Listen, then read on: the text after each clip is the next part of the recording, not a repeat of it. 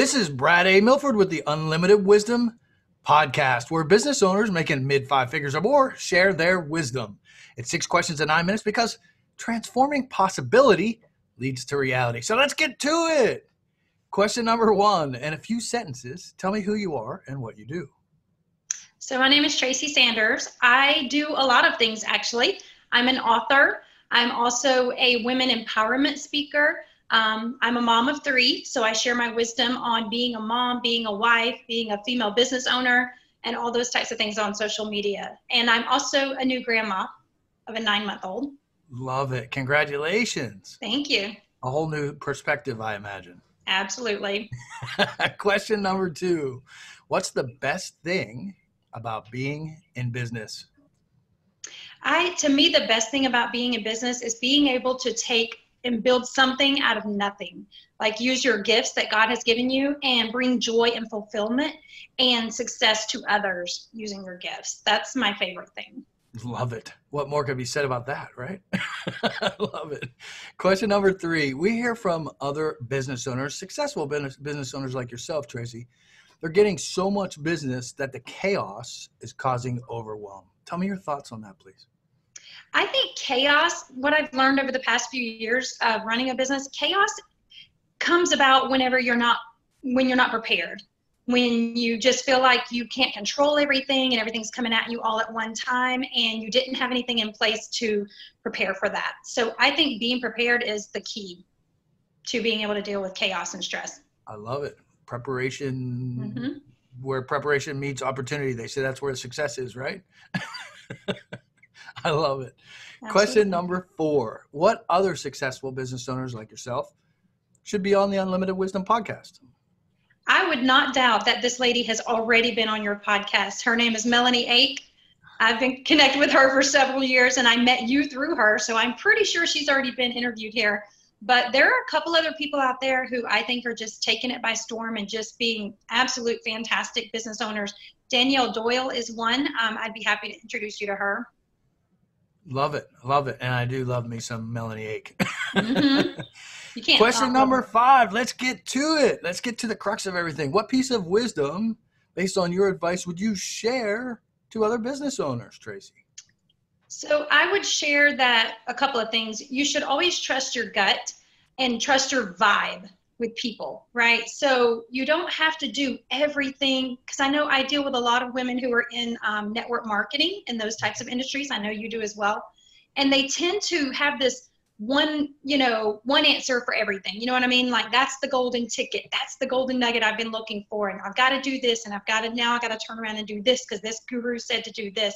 And I think that you should just really keep it authentic, keep your integrity about you, and not think and feel like you have to do everything that your upline is doing or anyone who's teaching them to teach you to do that you have to do it that way. To me, it's all about the value that they're going to get from working with you is working with you, not necessarily your products or your service that you offer.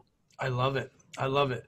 There's a lot of wisdom in there. So can you tell me a little bit more, like, what are some of the challenges that you've had with regard to that over the last, say, year? Because I know you've really excelled over the last year to 2 years. I think it just comes to people. People will say they're going to do one thing and they're fired up, ready to go, and then they don't do anything. Or they let their fear hold them back, or they get to a certain level and then it's so hard because you want it so badly for them and you know they have it in them, and they just stop or they go backwards, and they just let it all go. And I think that's where a lot of people have failure in business, is when they get scared. A lot of people that I didn't even realize I had it too was a fear of success. Because with success comes huge responsibility, right? And some people think they're ready for that and they might make some good money in the beginning, but then when they realize what it takes to make that money, it's when they really start backing off. They're like, oh, that's enough success for me. I'm sure you've heard John Maxwell say that people come up to him and say, man, I'd love to do what you do. But he says, but do you want to do what I did to do what I do? And that phrase has just stuck with me forever. I absolutely was blown away by that. And I think of it all the time in my business. I I agree 100% more if there was such a thing. I totally agree. It's I think people hit a plateau at some point. What advice? We've got about a minute left. What advice would you give to those people who are coming across that fear or that plateau or what you call it? You know what I tell my team all the time is borrow my courage. Find someone who you can borrow courage from and until you find your own. And the way you find your own is to keep showing up and doing the work. The more you show up, the more you're going to get the results that you're looking for. It might take you longer than other people, but you will inevitably get the results you're going for because consistency does reward you. Whether it takes, a week, a year, 2 years, whatever, it will reward you. It may not be in the way you think. A lot of times it's in ways that you can't even imagine. So that would be my advice, is just keep showing up, be consistent. As you know, consistency is like the key to everything in life: losing weight, having a great relationship. And I think people just get so stuck on the business aspect of business, they forget that all these other things play into our emotions that drive our business, correct? I love it. I love it. Emotions drive everything. It kind of ties into the why. I love it. If you don't know your why, then when you do get stuck, you're going to be stuck. I love it. I Absolutely. love what you said about courage, borrowing courage. I've heard borrow influence. I haven't heard anybody say borrow courage. I absolutely love that. Thanks for sharing that. Question number 6. What's the most fun vacation you ever had, Traci? Okay, so in 2011, I had a daycare in my home. So you got to understand, I'm super big about planning things.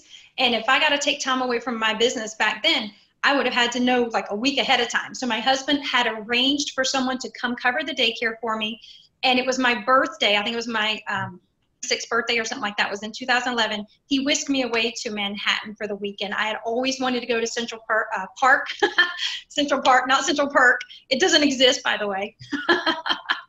And so we just left. It was Thursday night that he gave me the plane tickets for my birthday. Friday morning we left and we were back Sunday night. It was just the most magical weekend. And because I made a conscious effort, I said, you know what, we've only got a weekend. And most times when you go on vacation, you're so busy fitting everything in. I said, I'm going to absorb every single moment of this trip so I never forget it. And I did. That was the huge difference in that trip. I love it. There's a reason why we do what we do, right? Absolutely. Work to live. I love it. Traci, thanks for being on. What's the website or social link where people can find you? I used to have a lot of social pages and everything, but I've simplified my life. I really just love to connect with people in Messenger. So if you've got something that I probably would find value in and connecting with you, I would love to do that. And however I can offer value to you, that's what I'm looking for. I'm looking for real connections, just like Melanie does. I've learned a lot from her about connecting with people on a real level. So just find me on Facebook. We'll know within the first few interactions if we've got a good vibe.